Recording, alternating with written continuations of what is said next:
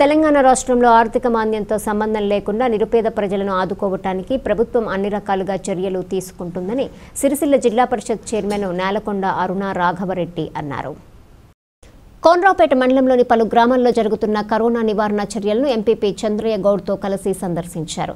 మండలంలోని బావుసాయిపేట గ్రామంలో corona virus నియంత్రణకు స్థానిక సర్పంచ్ గంగాధర్తో కలిసి ప్రణాళికా సంఘం ఉపాధ్యక్షుడు బోయినపల్లి వినోద్ కుమార్ కేటాయించిన ప్రత్యేక యంత్రాన్ని ప్రారంభించి హైపోక్లోరైడ్ పిచికారీ చేయించారు. అనంతరం ఈ సందర్భంగా టీఆర్ఎస్ మండల శాఖ అధ్యక్షుడు రాఘవరెడ్డి జెడ్పీ చైర్మన్ మాట్లాడుతూ వైరస్ వల్ల కేంద్ర రాష్ట్ర ప్రభుత్వాలు ప్రకటించినటువంటి నేపథ్యంలో వలస కూలీల సంక్షేమానికి బియ్యం నగదు అందజేస్తున్నామని పేర్కొన్నారు. కాగా కరోనా వైరస్ నిర్మూలనలో పాలు పంచుకుంటున్న ఈ కార్యక్రమంలో రామ్మోహన్ రావు, నర్సయ్య, వైస్ ఎంపీపీ సుమలత, శ్రీనివాస్, సర్పంచుల ఫోరం అధ్యక్షులు సంతోష్, ఆయా గ్రామాలకు చెందిన ఎంపీటీసీలు, సర్పంచులు, పాలకవర్గ సభ్యులు పాల్గొన్నారు. తెలంగాణ రాష్ట్ర ప్రభుత్వం ఏదైతే ఉందో మరి కరోనా వైరస్ ప్రకటించడం జరిగింది. దాన్ని కూడా ఈ 2-3 రోజుల నుంచి పూర్తి స్థాయిలో వలస కూలీలందరూ కూడా అందించడం జరిగింది.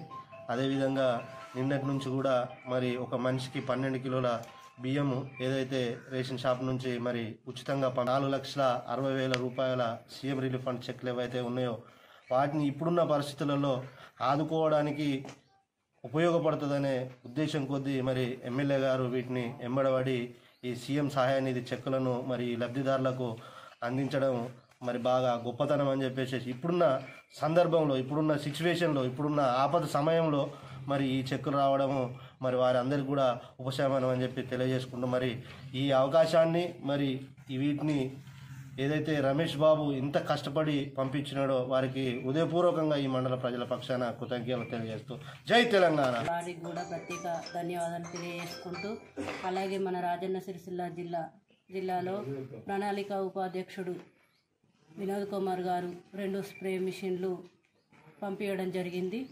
అందులో ఇవాళ మన కోనరావుపేట మండలంలో బావుసాయిపేట గ్రామంలో ప్రారంభించుకోవడం జరిగింది.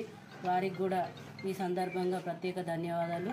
కరోనా వైరస్ అని అంటే ప్రజలు ఈ లాక్డౌను అందరూ మన మండలంలో కూడా అన్ని గ్రామాల ప్రజలు సహకరించినందుకు ప్రజలకు ప్రత్యేక ధన్యవాదాలు తెలియజేస్తున్నాను. అలాగే ఇది మనము ఎప్పుడు కూడా పూర్తి నియంత్రణ అయిందనుకున్నప్పుడే మనం ఫ్రీగా తిరగడము జరగాలని కోరుకుంటున్నాను.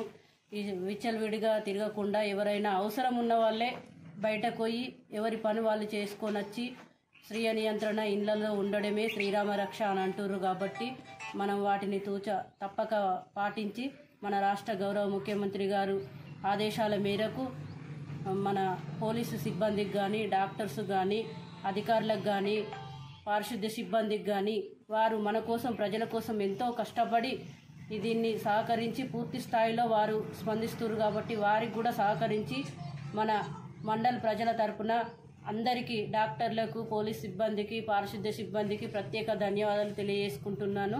ఈ కరోనా వైరస్ పూర్తి నియంత్రణ అయిందనుకున్నప్పుడే మనము ఇష్టం ఉన్నట్టుగా తిరగవచ్చు. కాబట్టి అదివరకు దాకా మనము అన్నీ సహకరించి పాటించి మన గౌరవ రాష్ట్ర ముఖ్యమంత్రి గారికి కూడా సహకరించినట్లు మన రాష్ట్ర ముఖ్యమంత్రి గారు ఇతర దేశాల మంత్రులు కూడా బేష్ తెలంగాణ అంటున్నారు. కాబట్టి మన తెలంగాణ ప్రజలు తప్పక పాటించి స్వీయ నియంత్రణ ఇళ్లల్లో ఉండాలని కోరుకుంటున్నాను.